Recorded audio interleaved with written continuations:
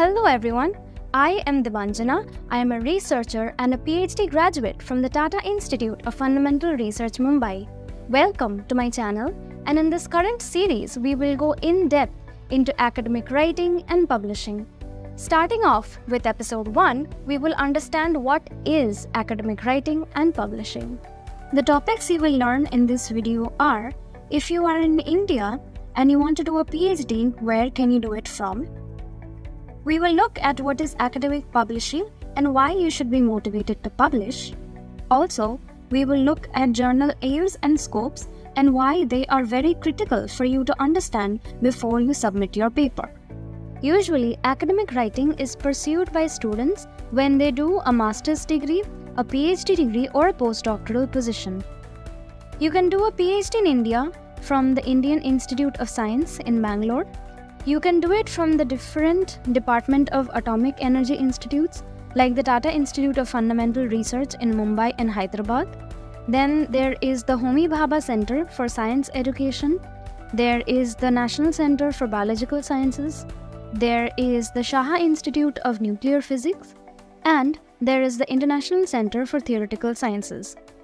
Apart from that, there are various IITs and NITs throughout the country. There are the ISRs throughout the country, Indian Institute of Science Education and Research. Also, there are different Indian Institutes of Management which are throughout the country.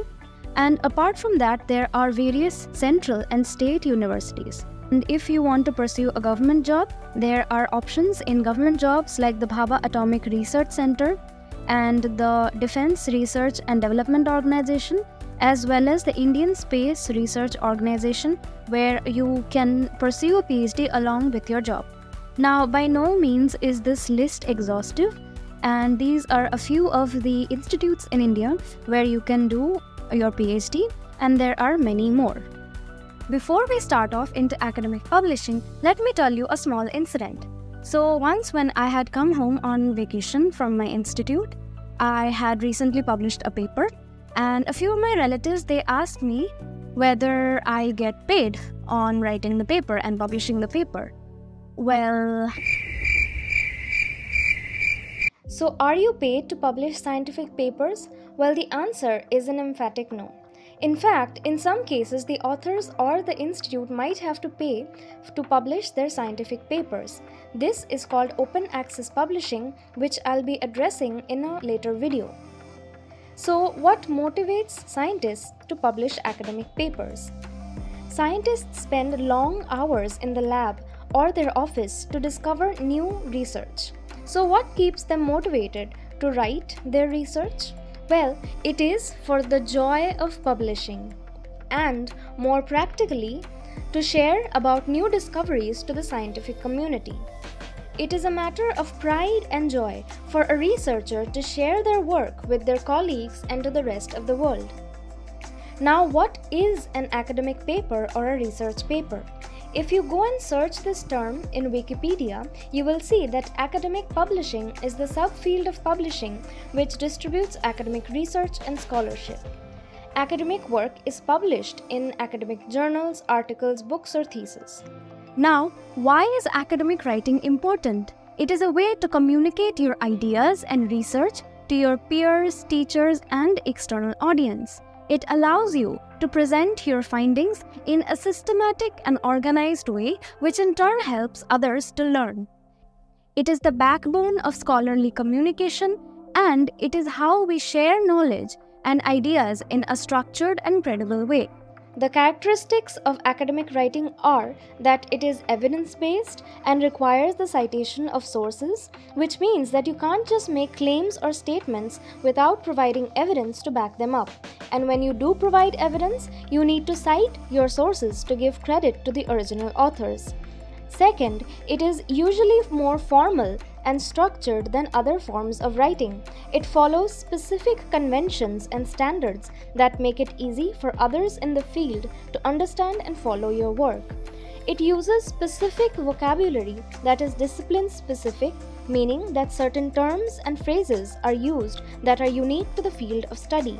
And also, it is impersonal and objective, focusing on the information or research rather than the writer, Personal opinions or biases should not influence the presentation of the information or arguments. There are different publishing houses and societies that can publish your work, such as the American Association for the Advancement of Science, Springer Nature, Elsevier, Wiley, and the American Chemical Society. You may be recognizing some of these names, and there are many more publishing houses. So these publishing houses would publish your paper in a journal. So now the next question which is relevant is, who is the audience or who will read your paper? Now this question is very important to understand because it is inherently linked to the aims and scopes of a journal. To understand, let us consider that journals may have topics which are general, or the topics may be highly specific. The journal can also comprise of aims and scopes which are in between general and highly specific within the spectrum. And let me give you 4 examples of journals. Number 1, Science. Number 2, Nature. Number 3, Protein Science. And number 4, ACS, Applied Materials and Interfaces. Now, I would like you to place these 4 journals in terms of their scope and aims, which you think, from general to highly specific. So if you have read these journals, you can do so, or from the name you can guess where these journals may lie from general to highly specific in the spectrum. Now, Science and Nature are journals which have broad aims and scopes. However, Protein Science and ACS, Applied Materials and Interfaces, are highly specific. So the aims and scope of a journal are important to understand when you submit your paper. Whether the journal's aims and scopes are broad or specific determines how to write the entire paper. Let me explain this using 2 papers from the Journal of the American Chemical Society, abbreviated as JACS. The first paper is this, in which you can see that there are reaction mechanisms and compounds in the graphical abstract. This particular paper is highly chemistry oriented. In the second paper that I have chosen, you can see that the paper is talking about protein folding. So in this paper, you would not see such compounds drawn or reaction mechanisms. The journal aims and scopes are given in the website of the journal, so you can see the aims and scopes of the journal Biochemistry, where the topics are related to biopolymers like proteins, DNA and RNA, and they even have a section which says that the journal does not cover the following areas. So this is one example of a journal where it is more specific in nature. The next example I have is Science, and here you can see that Science welcomes submissions from all fields of science and from any source. So this is an example of a journal which is more broad or general in its aims and scopes. So you can realize that it is important to look at the aims and scope of a journal before you submit your manuscript, and your manuscript and how you have written it should align with the journal requirements, or otherwise you may have your journal rejected or just referred to a sister journal. With that, thank you for watching, and I have a mini quiz for you. So the questions are, why should you consider publishing a scientific paper? Is it A, to let the general public know about your new scientific discoveries? Is it B, to earn money? C, to let the scientific community know about your new scientific discoveries? Or is it D, both options A and C? The second question is, in open access publishing, who typically covers the costs? Is it A, the readers, B, the authors, C, the readers and the authors, or D, neither the readers nor the authors? You can write your answers in the comments section below. So if you have any questions till now, you can write them in the comments section below. Stay tuned for episode 2, in which we will discuss the different parts of a paper and much more. Thank you for watching.